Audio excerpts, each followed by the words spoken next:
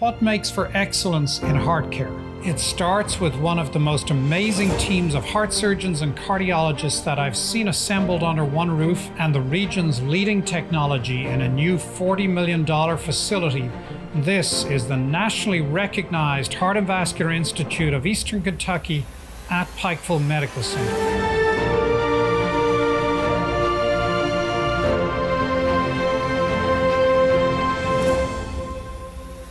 Governor Andy Beshear is urging Kentuckians to get their flu vaccine as flu cases continue to rise. 8 kids have died this flu season, making it the deadliest flu season for Kentucky children. In addition to pediatric deaths, 106 adults have also died from the flu this season. In Kentucky, we're currently looking at the most MMWR influenza report that I've received.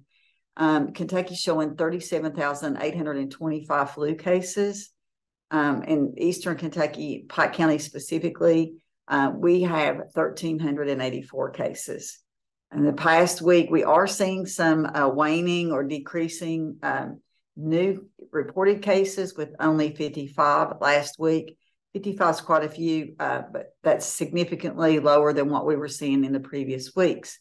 However, there is some more cases anticipated, some potential new spike with influenza. Flu vaccines have been used since 1945, and vaccination is particularly important for people who are at high risk of developing serious complications from influenza. The influenza vaccine is so widely available, it's really difficult to go very far in your neighborhood and not see a pharmacy or a private, primary care provider or a health department or a hospital that's not advertising that they have flu vaccines available.